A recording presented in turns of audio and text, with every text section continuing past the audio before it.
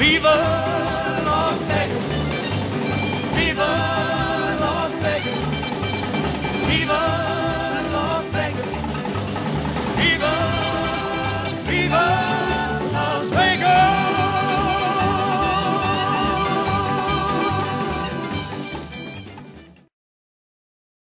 Hi, here we are at Mix, and this is pretty much one of the last hours of Mix, and I'm here with Seto, right? Yes. Is it how you say it? Yep. From Nokia.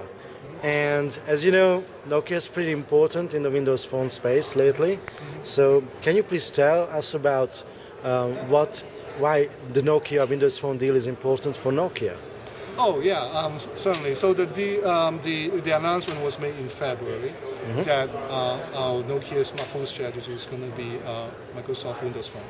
So why is it important to both companies? Because we're looking at the ecosystems that is out there today, and we think that by combining Microsoft and Nokia assets, we can actually bring another ecosystem to the competitions. And we think by combining our two company assets, Microsoft with their incredible tools and the new experience of the Windows Phone, and Nokia's hardware capabilities, and our market share and our reach to the local regions, we think combining the two, we have a really good chance to be a viable ecosystem for developers to develop on.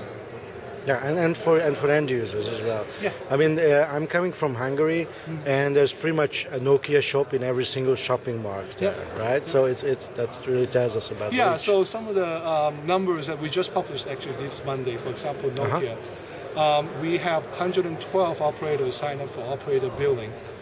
That is a big thing for the Nokia app OV store today, because a lot of the countries that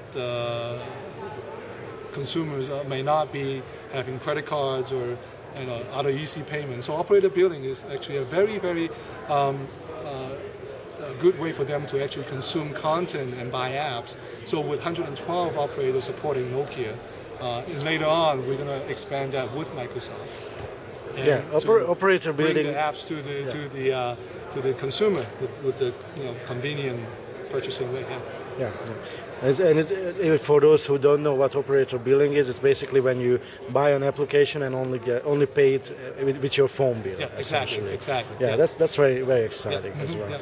And also your reach in the Asian region and the other regions, which is basically a huge population but not so well known for the Western world, if I may say so, right? That's pretty important for Microsoft as well, and developers too. Yeah, I think a lot of the smartphone markets today is still in a lot of the country where the media are covering a lot. But there are a huge population that we know of, and we have been connecting them with Nokia phones, and we know them. That a lot of them are actually interested in applications, consuming content on their phones.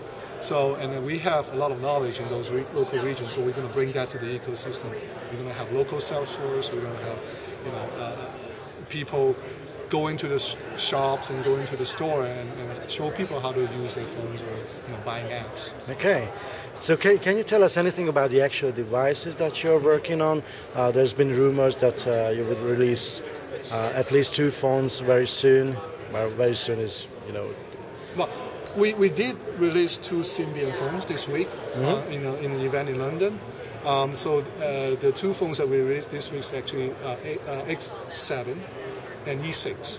Those are actually Symbian phones. Yes. So those are not rumors. The 2 phones are already out. With the new Symbian improvement, the new Symbian version is called Symbian Anna. And we have improved UI and icons and improved browsers on those devices. And then for the Windows Phone space, because we just made the announcement, we're still working with Microsoft on a lot of the details. We expect a significant volume of Windows Phone is going to come in 2012. When Nokia say significant volume, we mean significant volumes. It's not just a few million, I guess.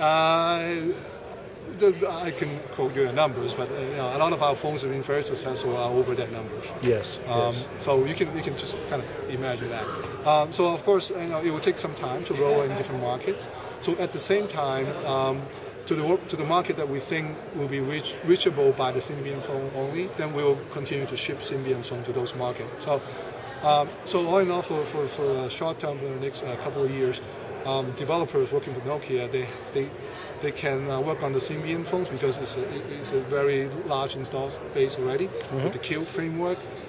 We already shipped 75 million touch-based devices, and we're expecting to sell or to ship 150 million more Symbian phones during this transition period and years to come.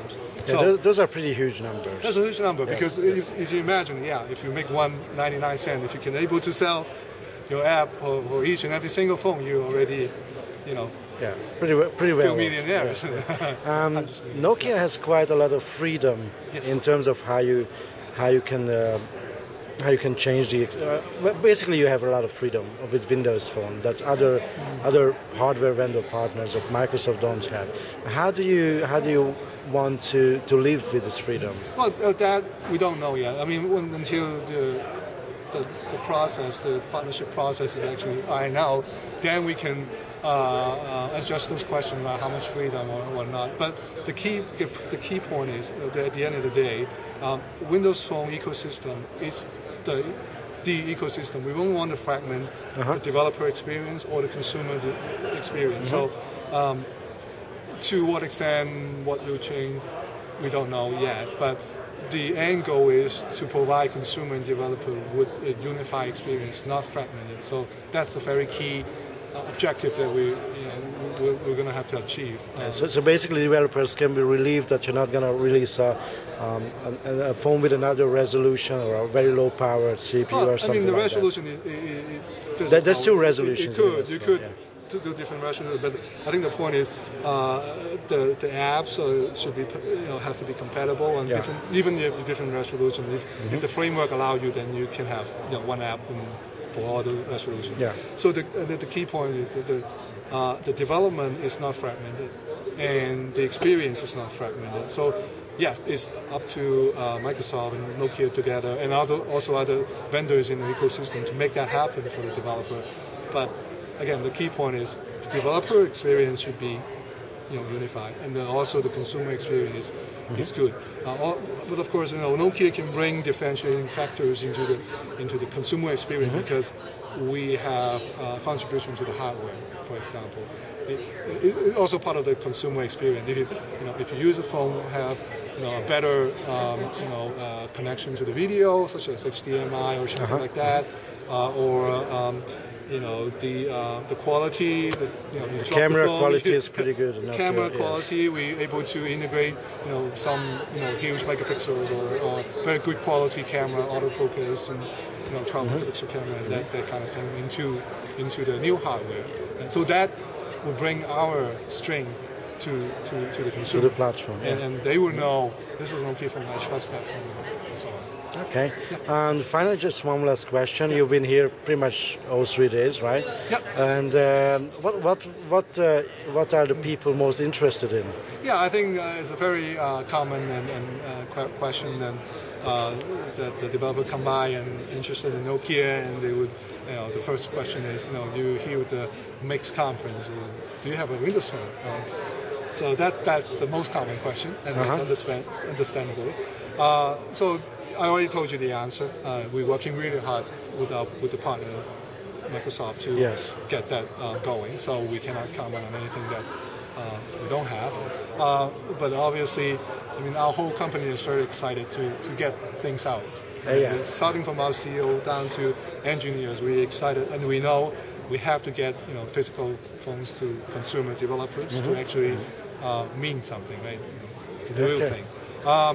And then the other kind of question, obviously, is after that is how what kind of benefits is the partnership is going to bring to developers.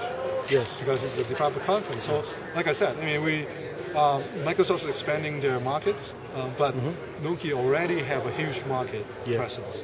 Not only in terms of the handset that they ship, but also in terms of operator billing and the OV store. We actually, one thing that we didn't talk about is actually the OV store in Nokia has already reached 5 million downloads per day. So that's per day. Yes, that's 5 million people downloading every day. So that kind of,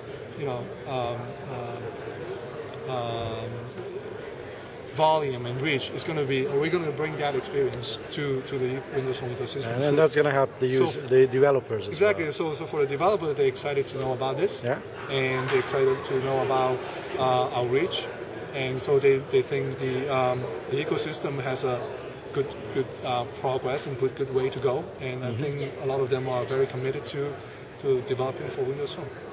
All right. And how do you like the conference? Oh, I like it. I was able to go to some of the Windows Phone sessions. Excellent. And also the Windows, the IE9 on mobile phone session. I think the tools and the session really show the extensive knowledge of Microsoft having in the language space, and then in the data binding with the Silverlight, and then automatic, and then it's one foundation, that's very powerful, and the tools are amazing, a lot of capabilities, yes, they are. And I think everyone agreed that these are the state of the art and industry leading tools. So me as in a partner, I'm looking at the tools. I'm very, very, very pleased with the progress and the tools and also the knowledge that Microsoft can bring to the developers. Okay, excellent. Well, thank you very much for your time, and I really appreciate you sharing with us. Thank you. Bye.